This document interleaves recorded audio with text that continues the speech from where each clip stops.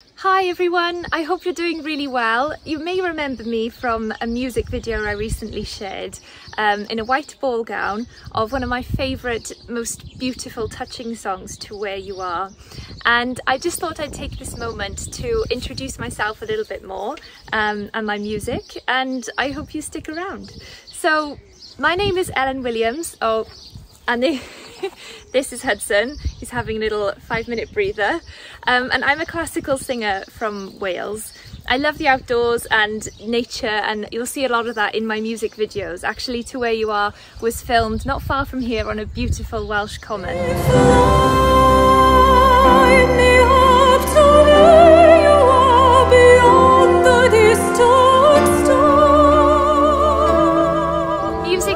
Been part of my life, and I remember when I was a little girl my father bought me Hayley Westenra's album, and that was the first CD I had, and I fell in love with her voice and her singing and her songs.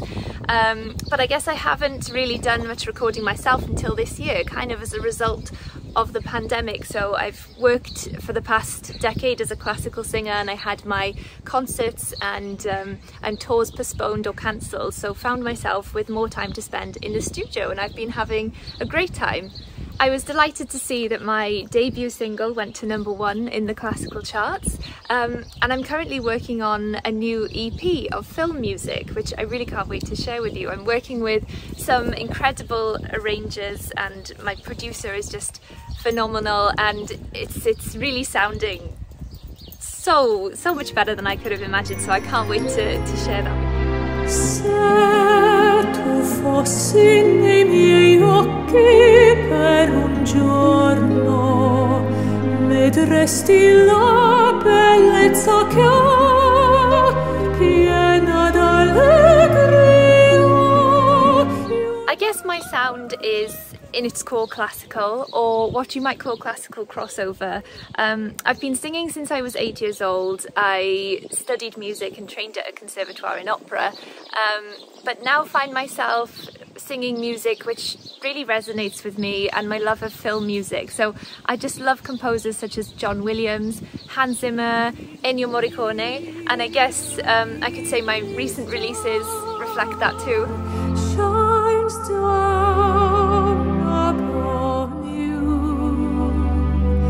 may it be when darkness falls, your heart will be true. I really think music can just enhance any situation, and there's a perfect song for every moment in life. But I guess music can also be a huge comfort in difficult times, and my single Dancing with the Angels was sort of a reflection of what was going on in the world at the time with the pandemic.